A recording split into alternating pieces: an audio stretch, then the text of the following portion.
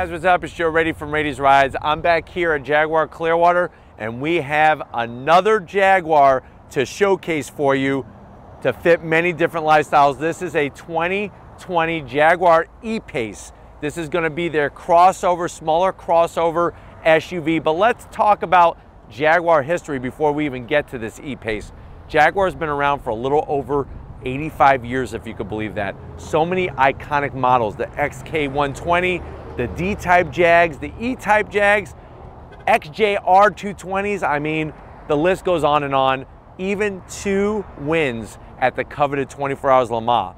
Now in the 21st century, Jaguar understands that people have a demand for SUVs, crossover SUVs, compact SUVs, and everything else. And that's where the E-Pace falls into their lineup. Below the F-Pace, it's a smaller SUV. They're basically saying that this is an F-Type turned into an SUV. Let's go ahead though, check out the E-Pace and see if it's the right crossover for you. Right off the bat, I love the styling. Even the headlight design, it looks like a cat. Looks like cat eyes. It's definitely the cat's meow with full LED. I like the silver trim dividing the 2 levels. You have what's becoming a brand recognizable J-hook daytime running lamp. We drop down, we have some flat black. This is all functional right here in this area. Side air curtain works great with the red. This lower guy right here on both corners, that's a zonk. These are non-functional. I wish they would have just left it out. As we come across the front, that sloping hood design into the front fascia has a great recognizable brand Jaguar known with that whole design. Oval shaped on the grille, flat black, everything's consistent. I like the Jaguar screaming at you, about to just bite you right in the ribs. Little bit of red there, silver chrome around the whole perimeter of that grille. The one thing that's kind of seems out of place is this flat silver down here. That seems to be like the go-to color to make a crossover utility vehicle or an SUV look off-roadish or something. So a little bit of silver, but from one side to the other, definitely screams Jaguar. Now, when we get up onto the hood, I do like what Jag does. Very simple body lines, but it gives a nice raised midsection to the hood of the Jaguar. We come around, what do we see? We see a little bit of flat black. So they took some of the flat black here, went all the way around the fender, and then these wheels are gorgeous. 20-inch wheel, gloss black, 10-spoke, even brought the red from the front badging with that Jaguar screaming at you. And I think the way that this sits with the red, it fits it to a T. Now, when we go into the fender, you do have some fake vent here. So I am gonna zonk this, but I do like the silver trim with the Jaguar name embossed there. I think without this, the fender would look way too bland. I just wish they wouldn't have put a fake vent, just left it silver. You can see the height of the roof of this E-Pace. I'm 6 feet tall, and where that is, they have color matched mirror caps, little bit of gloss black. I like the way that they smoke out the turn signals, which is a nice touch. And then they take that flat black and run it all the way along the bottom, which is gonna help take a better beating. This one has all-wheel drive, so you could go down a trail road with this E-Pace. Gloss black, everything is flat all the way around. I think it fits it perfectly. You have your belt line, kind of brings back, rises up, it actually stops, and then it rises here into a nice flared fender look. Very, very triangular rear quarter window. And then when we get to the tail end of the business, definitely Jag. Low roof spoiler, there's that iconic, I actually love this logo a lot more than the logo on the front. Reminds me of the old hood ornaments as a kid. I wanted one to have in my room. Jaguar. This one is the P250, like I said, with all-wheel drive. You can get a P300, which has more performance. Low rear diffuser area. I'm zonking this fake vent. These are decorative. The exhaust is actually inside, so I'm only gonna half zonk it, but I wish they would not have done this fake vent. I do like, though, this split level rear diffuser area, and I'm glad that they brought some more silver. That flat silver from the front I showed you, they brought it to the rear. Makes it a little bit more cohesive. Stylish badging on the E-Pace. But why don't we go ahead, we talked about the rear of this thing, let's go ahead and pop the hood and see what's powering this Jaguar E-Pace. All right guys, we got the hood popped on the Jaguar E-Pace. I'm zonking it, first of all, from a mechanic standpoint, this Engine compartment is ultra tight.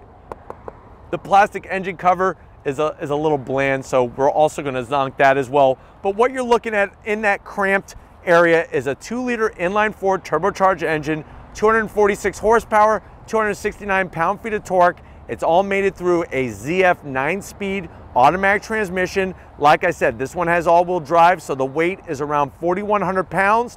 0 to 60 in about 6.6 seconds. MPGs 21 in the city and 28 on the highway.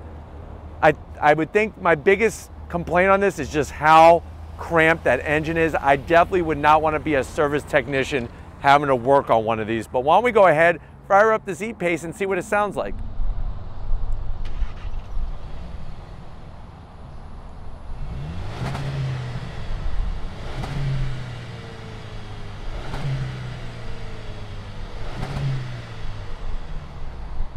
All right, guys, we're in the 2020 E-Pace. I know you're probably saying, well, Joe, this crossover vehicle kind of has me surprised. What is the MSRP? The way that this one is optioned, you're looking at around $46,300. Let's see what you get for the money. Now, to the door panels, very nice material. It's all soft. The only problem is it's all dark material. I wish they would have taken some of that brushed aluminum finish that they have there and kind of spread it a little bit more on the door panel. You do have a large pocket at the bottom where you could fit tons of Twinkies and some drinks down there just for the passenger, let alone also on the driver's side. Now, dash has a nice unique slope design.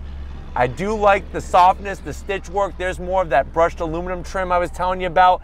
And then when we get to the center stack, they carried the rest of the silver. This is a 10-inch infotainment system screen. You have your Apple CarPlay, Android Auto, navigation. There's the graphics on that. You have the ability to just access that rear view camera. A little sluggish getting the rear view camera. Start stop button conveniently placed. My only zonk is this flat black plastic. It's very rental car-ish in here, and it really does not feel like Jaguar for sure. We drop down, you do have dual climate control, nice knobs. They have a good click to them. You can push them on and off. There's your blower speed. But definitely, I like the look of the LED graphics. You do have a large cubby down here, perfect for those king-size M&M, bags of M&Ms, peanut M&Ms and whatnot. A 12-volt, but no USB up there, so that to me is a zonk. They give you this oh crap handle, which I don't know where you're gonna be driving this E-Pace to where you're gonna crap yourself, but it could be used for the driver or the passenger, which is a nice touch. This is going to control that 9-speed, ZF 9-speed automatic transmission. I do like the brushed aluminum around the base, and I also like this sliding toggle switch. This is going to put you in the modes of dynamic, comfort, those different options, snow, gravel for the all-wheel drive. It changes the parameters of the engine, the steering, the throttle, 2 cup holders, and then here is your Jaguar key fob. It's a little on the large side, but it has a nice heft to it. Flip it around, there's your buttons. This armrest is as hard as a British rock.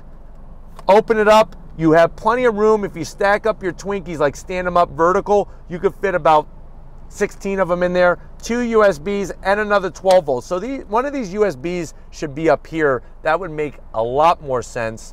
Close it up, seats, soft material, nice leather material. I like the stitching. The challenge is that they're not heated or ventilated, so that to me is a really big issue with this setup in here. Another challenge is no sunroof, and the problem with that is that it's very dark in here. So I wish that they, at least for $46,000, just give you a small sunroof. It'd be nice. Of course, you could option a panoramic, which you may want because of all the dark material, but I'm 6 feet tall. I do have plenty of headroom, that is for sure. But why don't you come on over to the business side? I want to show you behind the wheel of this E-Pace. All right, guys, business end, no memory settings for the driver's seat, so that's another zonk. Here are your controls to control the electric assist movement of the seat. I do like this silver aluminum trim down here with the Jaguar logo. Steering wheel, it's bland. It really is. The leather doesn't feel really like leather, to be honest with you. I do like the Jaguar sitting there. The rest of it is very, very boring steering wheel. Gauges, though, very tasteful. I like the analog speedometer, tach, and that info display in the center. You could toggle through all sorts of different information in that center stack to allow you to kind of be able to see all the different parameters and whatnot. Let me go ahead and also show you how you could change the driving modes. There's comfort, eco, and like I said, that rain, ice, and snow setup is very nicely done as well.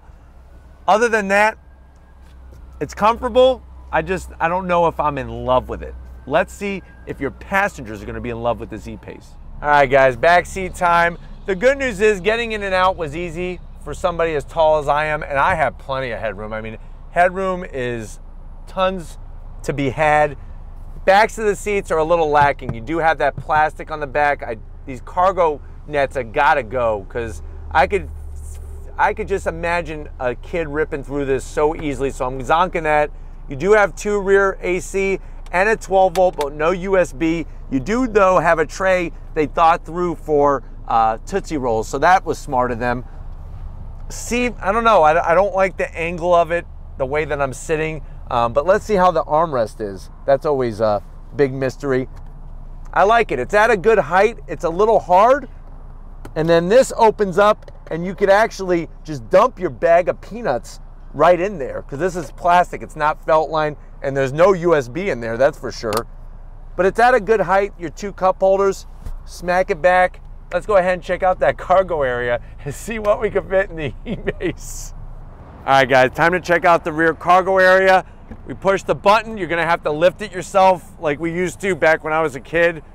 In the back, you do have a good amount of space. If you're wondering, well, what are the hard numbers? You're looking at 24 cubic feet with the seats up. Fold the seats down, you're looking at 53 cubic feet of space.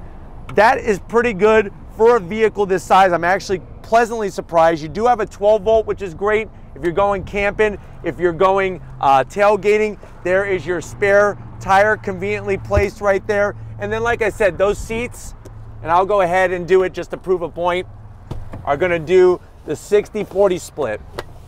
So they're not totally flat, but at least that really opens up the area. You have a little bit of a elastic strap here where you could actually have your bag of Lay's back there, so it's not sliding around, which makes sense. But why don't we go ahead, let's take this Jaguar E-Pace for a spin.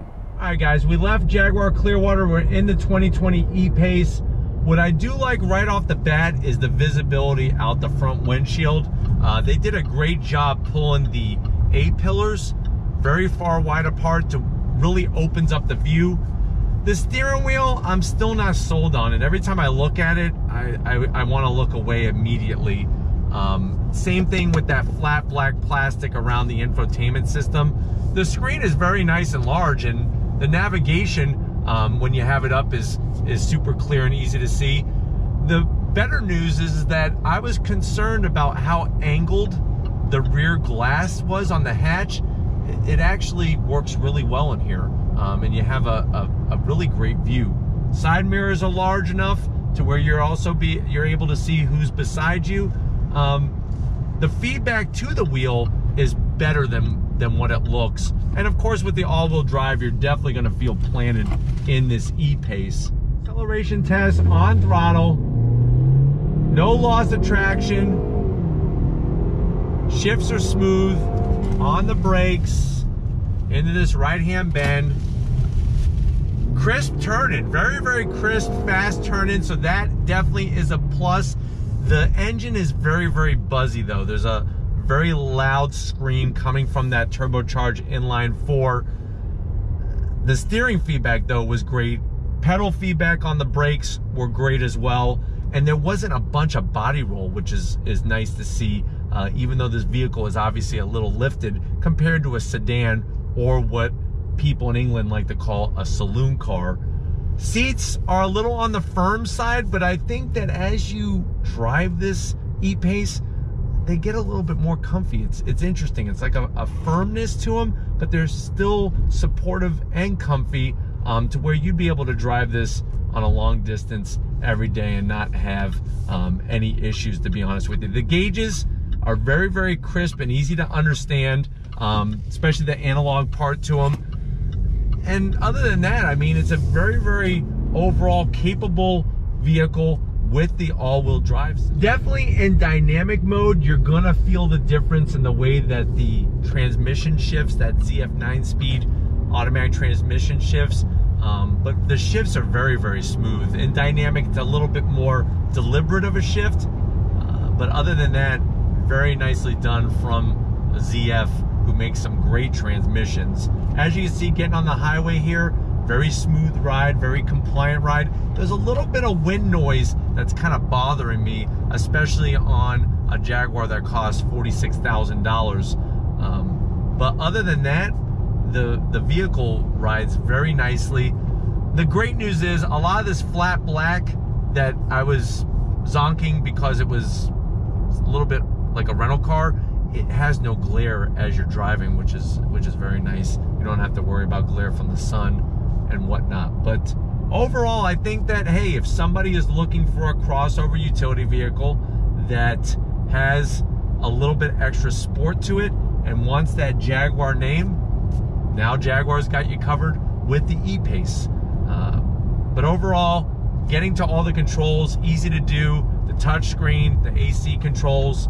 I just wish that the USB jack was up front rather than everything under the armrest. But hopefully this gave you a nice overall feel of the E-Pace. We're gonna wrap this one up and get back to Jaguar Clearwater, so I will see you in a split second. All right, guys, another great day here at Jaguar Clearwater. I definitely gotta thank Phil and Chris and the rest of the crew getting us access to these 2020 Jaguars. Is it the perfect crossover? No, but it is smart of Jaguar to have this in their lineup for people who do not want to go any larger with their SUV. But if it's vehicles like these you want to keep seeing on the channel, leave a comment in the comment section. If you are new and you're on your way out, hit the subscribe button. I promise you it's worthwhile coming back for more. If you are a subscriber, thank you for being part of the Rady's Rides family. If you want to help us keep making great content just for you on the channel, click the link in the description. Get yourself some Rady's Rides merch. Got to give it up to Big Guns McGee, Tom Motioner. You know what? He's scratching his head about this Jaguar, and I totally know why. Thank you, Tom, for all your hard work. And just like always, I'll see you on the next ride.